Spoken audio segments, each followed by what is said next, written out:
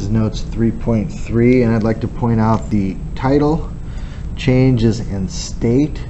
So what does a change in state means? Well, it means going from a solid to a liquid to a gas. That's a change in state where no new chemicals are being made, no new substances, no new matter is being made. In other words, this is water here, solid, liquid water, gaseous water. It's water throughout the entire process. Okay, I'm going to go ahead and add some supplemental notes to this. You can try to squeeze them in perhaps down here if you'd like, or I'd recommend maybe using a different sheet of paper. Okay, and this is the we'll call this the heating curve of water. Heating curve of water. So this is a phase change. Phase changes. Change in state. Oops. Phase change.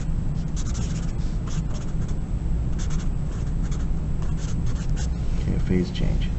And if I were to take some water and start to heat it up and plot the temperature over here on the y-axis, okay, starting with 0 or below 0 down here, and then plot it over a certain amount of time, what I would see is this.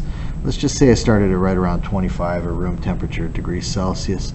As I heat the water up, I get a nice line there, and this would be at, let's say, 0 degrees. Well, we'll take it down to 0. Okay, right here at 0 degrees. And at 100 degrees, what happens is it starts to boil. Now, some of you guys knew that right off the bat from in the lab. Remember, we stuck that slab in boiling water, and the reason we did that is because we knew it was going to be right around 100 degrees, so that way we could start our calculations at 100 degrees for the initial temperature of the slab.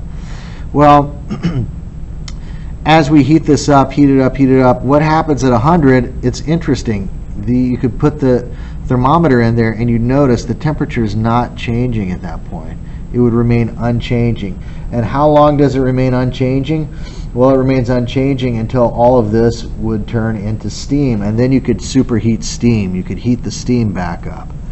So in this phase right here, we're adding energy as it heats up. And you could follow this thing back the other way too. I could take boiling water, so this would be the boiling water, and I could follow the path of energy back. And as it cools, it loses energy, right? As it cools, it loses energy. Okay? So at this point right here, this is boiling. This is boiling.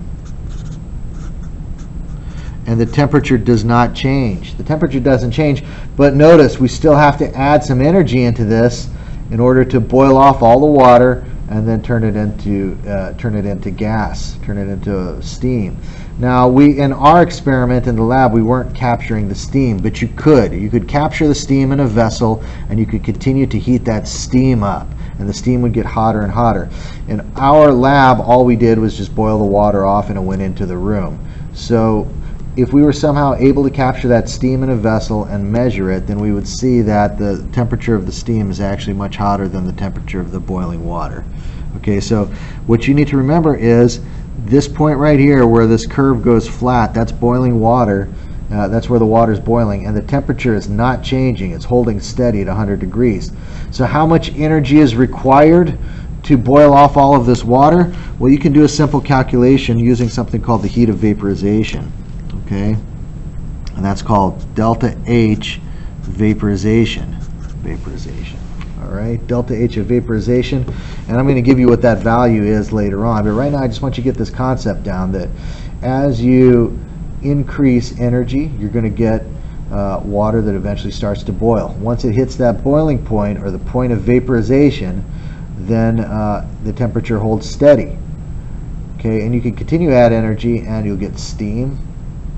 And that can, if you continue to heat the steam, the temperature will rise.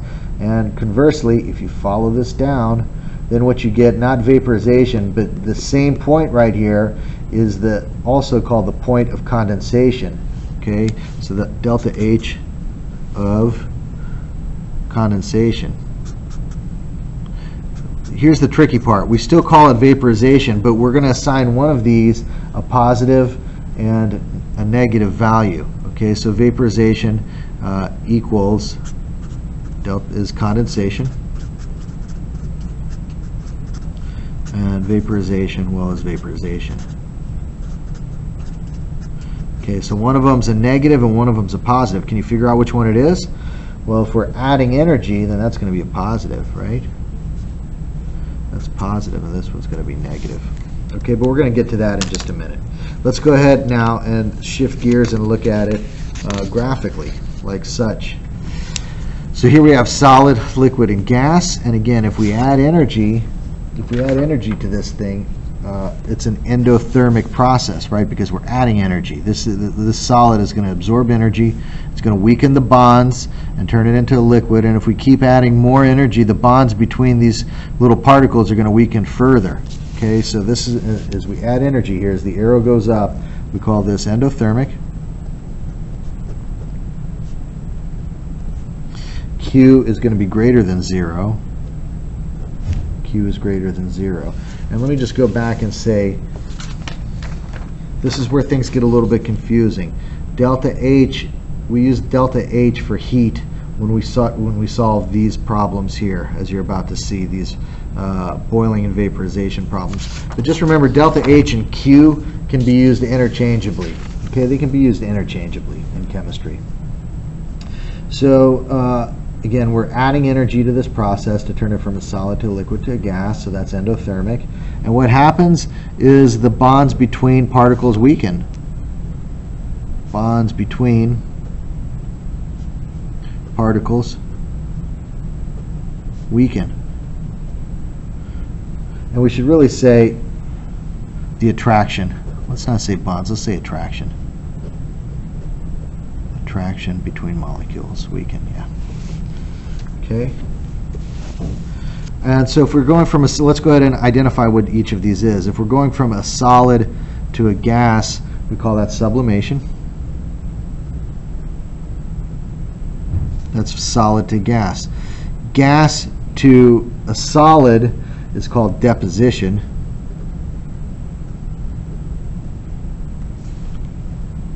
Solid to a liquid is called melting. Liquid to a solid is called freezing. Liquid to a gas is called vaporization. It's going to be kind of hard to write this in there. I'll write it over here. Let's write it here. Vaporization.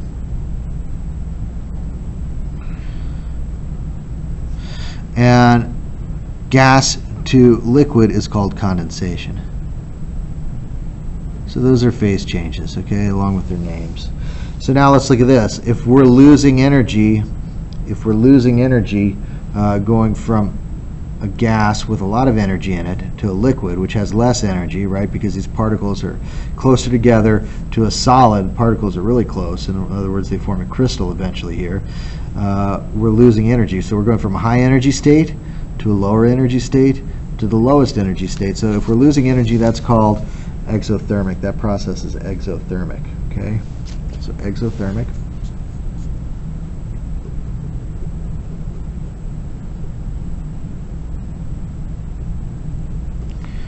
And in this case, Q is going to be less than 0. The heat is going to be less than 0. Okay, Q is going to be less than 0. And what happens to these attractions? Well, you can just look at it and see visually. Okay, they're far apart here. They're closer together here, and they're the closest together there, so attractions become stronger. Particle attractions.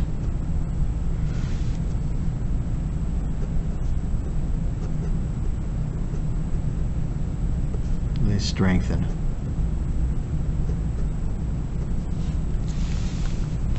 I'm going to go ahead and stop that video here. That'll be the end of part 1.